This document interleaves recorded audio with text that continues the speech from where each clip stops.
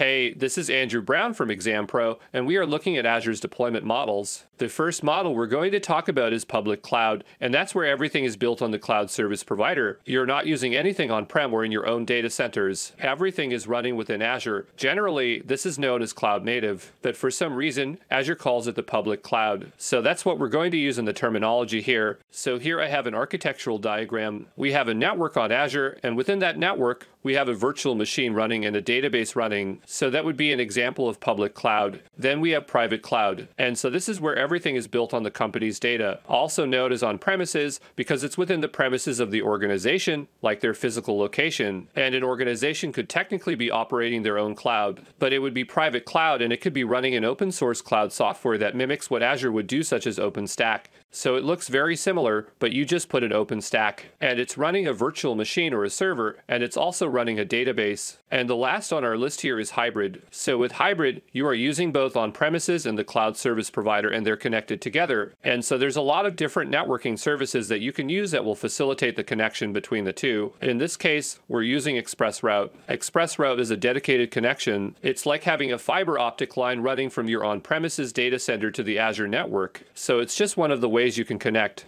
And if we wanted to understand the pros and cons, I have this nice little table here and we'll just quickly go through it. So if you're using public cloud, it's more cost effective. For security, its screen controls are stronger by default, but some people might not find the cloud will meet all their security requirements because of government and regulatory reasons, not because the cloud is not secure, but it's just those policies. For the level of configuration, it's going to be limited based on what the cloud service provider exposes to you. So there's a lot of configuration there. It's just that if you have your own servers, you obviously can do anything and everything with them. For technical knowledge, you don't need to have as much in-depth knowledge of the underlying infrastructure because you're not physically setting up servers or networking and everything else. Now coming down to private cloud. Private cloud is the most expensive option on our list, so you're going to be paying a lot of money. For security, there is no guarantee that it is 100% secure because you just don't have the same kind of visibility that you would have with a cloud service provider with all those dashboards. It's just so hard to build out all that software, but you can meet your security compliance requirements depending on your situation. But this is becoming less and less as more governments and larger organizations move over to the cloud. You can configure infrastructure exactly how you like because you literally bought the hardware and can do anything you want with it. And for the technical knowledge, you'll require a serious amount of technical knowledge. You might even have a really hard time finding the resources to maintain all that stuff. Down below, we have the hybrid model. So this could be more cost effective based on what you offload to the cloud and also the cost of actually moving data back and forth. For security, you have more to secure, but technically some things are easier to secure on the cloud than it is in private. So you might have a boost in security. You're going to get the best of both worlds in terms of configuration. And for technical knowledge, you're going to need to know both the cloud and how to set things up on premises, and that's the most work there. And just one more deployment model here. I just wanted to briefly touch on cross-cloud. This isn't something that is listed on the actual exam, but it's something that you should understand and know. And so cross-cloud is when you're using multiple cloud providers. Some people refer this as multi-cloud or hybrid cloud. And so I just have an example here. So there's a service called Azure Arc. And what Azure Arc does, that extends your control plane. So you can run containers, Kubernetes containers on a different platforms. And so you could have a WS on the left-hand side with EKS and GCP Kubernetes engine. And so you can be running virtual machines and they're all treated like they're on the same network. So cross-cloud is becoming very popular with extremely large organizations where they have very unique requirements,